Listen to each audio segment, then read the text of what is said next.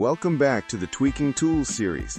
This is episode 6, and today we're digging into something most players don't realize actually changes how their entire system behaves. Your game's rendering API, DX11, DX12, or Vulkan.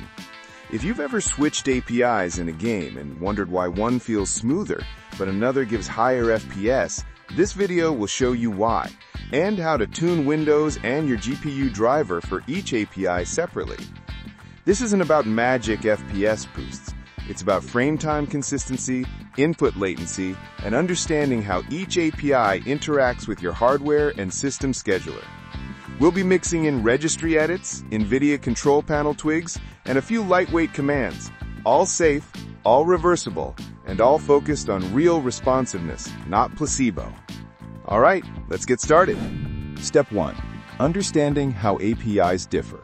Before tweaking, let's make sense of what we're actually dealing with. Each graphics API, DX11, DX12, and Vulkan, communicates with your hardware differently. DX11 is CPU-driven. It handles most of the game logic and draw calls through the CPU. It's reliable and well-supported, but can bottleneck on modern systems. DX12 is low-level. It gives the game more direct control over your hardware, reducing CPU overhead. But it also depends heavily on how well the game's coded. Bad implementations can cause stutters or driver timeouts. Vulkan is the most balanced of the three. It's efficient like DX12, but more consistent and often better optimized across AMD and NVIDIA. The goal here isn't to pick the best one, it's to make each one perform smoothly by aligning driver settings, scheduler behavior, and cache management to match how that API handles workloads. Step 2. Registry-level API cache optimization. Windows stores shader caches and pipeline data for DirectX and Vulkan separately. Sometimes these caches get corrupted or bloated, especially after driver updates, leading to hitching or microstutter. Let's clean and reconfigure them safely. Step 2.1. Clear old shader caches. Open Command Prompt as administrator and run wpr-cancel. Restart your PC after this step. Windows and your GPU driver will rebuild new, clean caches the next time you launch a game. Step 2.2. Registry cache behavior, optional performance tuning. Open the registry editor by pressing Win+R, typing regedit, and hitting Enter. Once it's open, navigate to the following path. If the Direct3D key doesn't already exist, right-click the Microsoft folder, choose New, Key, and name it Direct3D. This will make sure the tweaks apply correctly. Now, inside that key, create or modify these DWORD 32-bit values. Shader Cache 1 enables persistent shader caching, so shaders stay stored instead of being rebuilt every time. Shader cache size 0x4000000 sets a 1 GB cache limit, giving DirectX enough space to keep compiled shaders for faster reuse. Shader defrag 1 activates periodic cache defragmenting, keeping the cache clean and efficient over time. If you decide you don't want these settings anymore, you can easily revert by setting all three values back to 0 or deleting them entirely. This small adjustment helps DirectX manage and rebuild shader data more efficiently, which can noticeably reduce stutters during the first load of games or applications. It's an optional tweak, but if you're after smoother performance and faster shader compilation, it's definitely worth trying out. Step 3. NVIDIA control panel settings by API type. Now let's fine-tune your NVIDIA control panel and profile inspector settings based on the graphics API your games mainly use. Different APIs handle rendering and latency in unique ways, so these tweaks help you get the best performance and smoothness from each.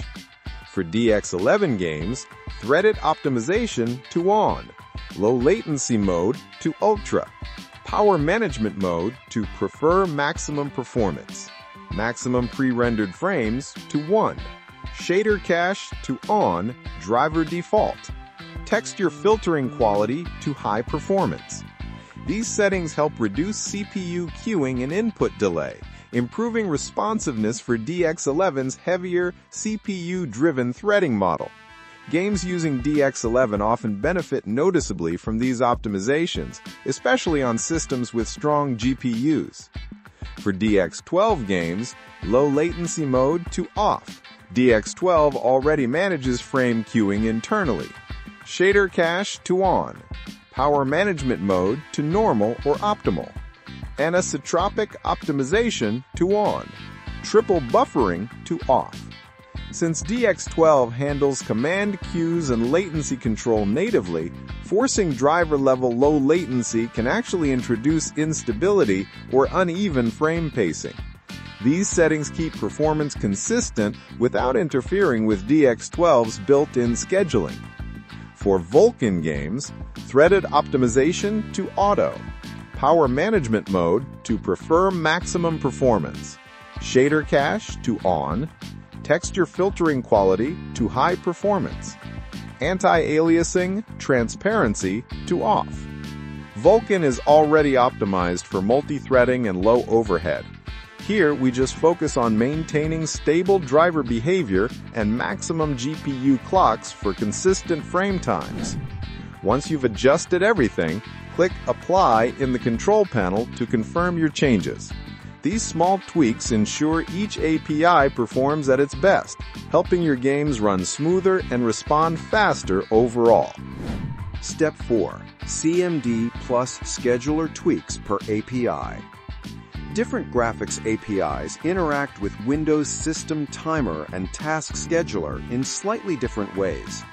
These quick command line tweaks help sync CPU timing with GPU workloads more effectively, leading to smoother frame pacing and fewer microstutters, especially in CPU-heavy or latency-sensitive titles. Open Command Prompt Admin and run the following commands one at a time to test the changes.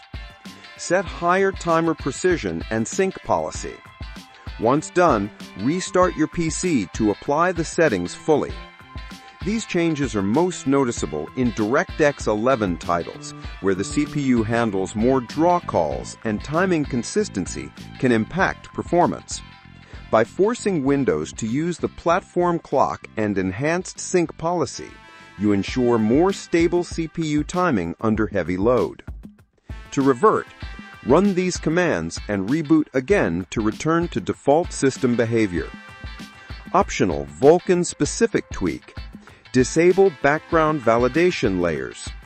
This temporarily disables unnecessary Vulkan validation layers that can cause background logging or slight overhead during gameplay. It's a small but sometimes effective optimization for Vulkan-based games. Step 5. Validation, testing, and comparison. Now the fun part. Testing each API to feel the difference. Pick one game that supports all three APIs. For example, Rainbow Six Siege, Horizon Zero Dawn, or Doom Eternal for DX12 and Vulkan. Launch it in DX11 first, then DX12, then Vulkan. Record frame times with CapFrame X or MSI Afterburner.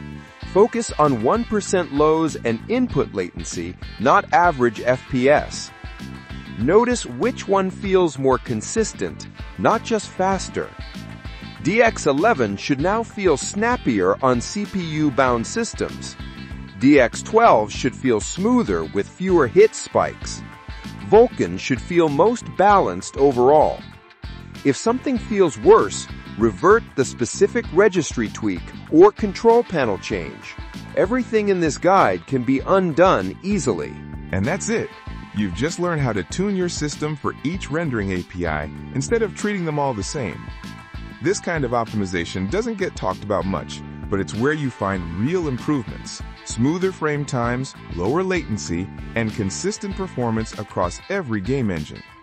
In the next Tweaking Tools episode, we're going to combine these API tweaks with GPU scheduler tuning and interrupt balancing, basically teaching Windows how to talk to your graphics card properly.